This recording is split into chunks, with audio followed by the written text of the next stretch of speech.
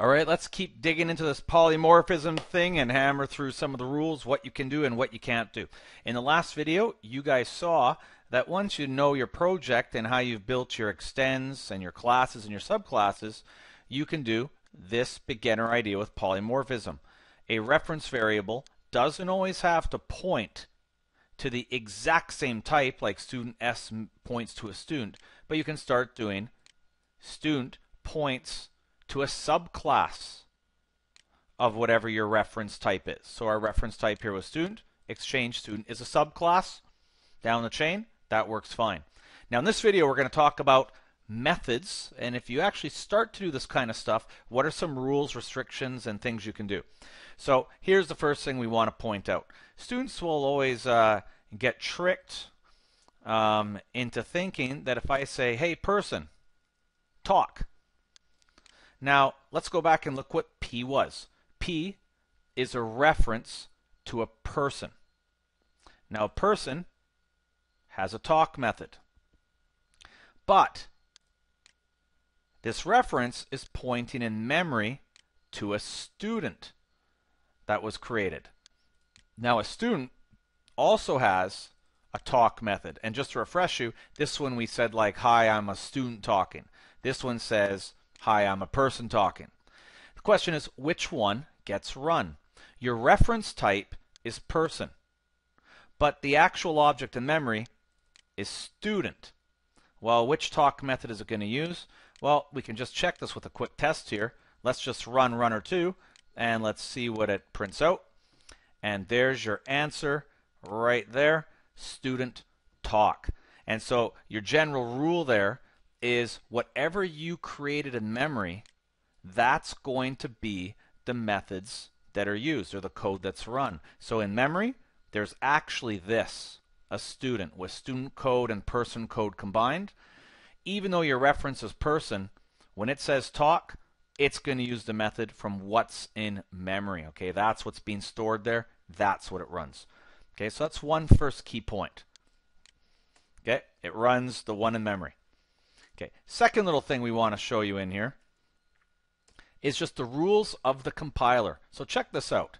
P.talk.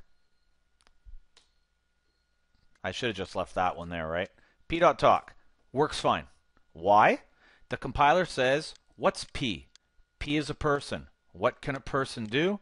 A person can talk. Perfect. The person class can talk. That line is good. No red underlines.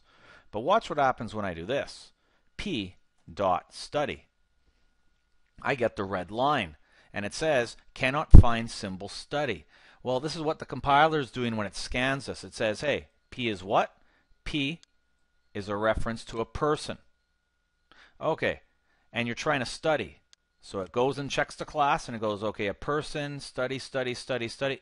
No, can't find it. You can't type that in. Okay, it's not allowed. Now, of course, we're showing you this because students will say, but you set it in memory to point to a new student. Why can't I study? The study method has to be there because in memory you have this student and it has study. And you know what? They're right. The method is there. You can use it, but you can't use it by doing this. The main compiler rules are the main compiler rules and the rules of the language. A reference to a person cannot study. Okay, it's not part of the class, so that's not allowed. But here's what you could do if you knew in memory that was pointing to a student. And don't ask me now, we'll do it later. But if you did know it was a student for sure, you could do this. You could say, cast P as a student and ask it to study. So this is like when you cast your integers and your doubles between each other when you need to. You can also do it with objects. So it's another little element of polymorphism here.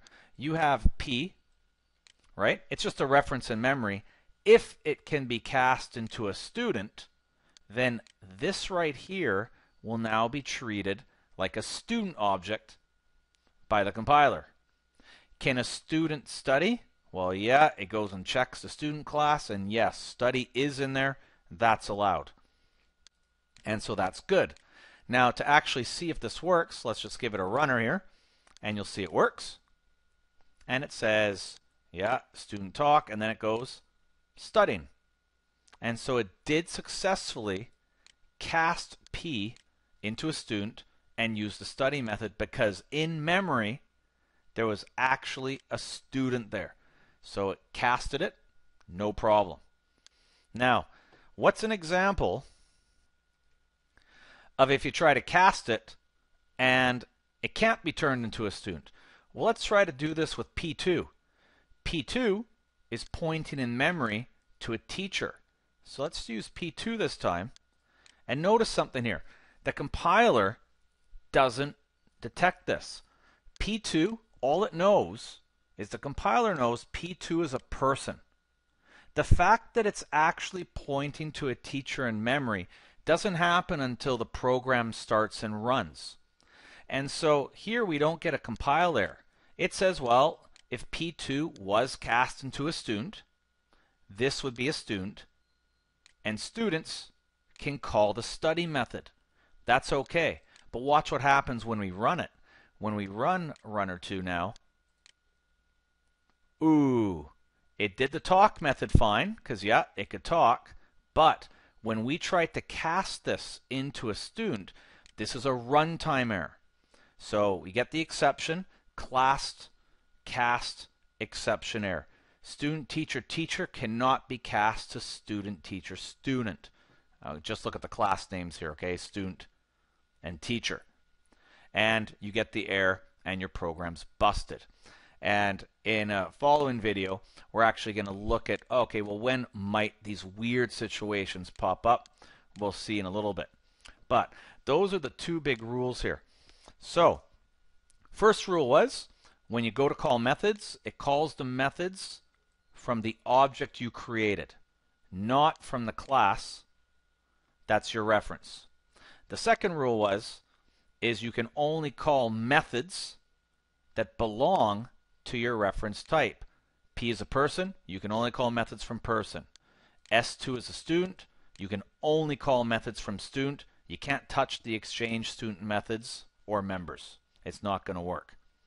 And then this was just a little extra for this point, not too crucial, but if you did want to call the methods from exchange student, you can always cast this student into an exchange student, just like we casted this P originally into a student, and it all worked out fine.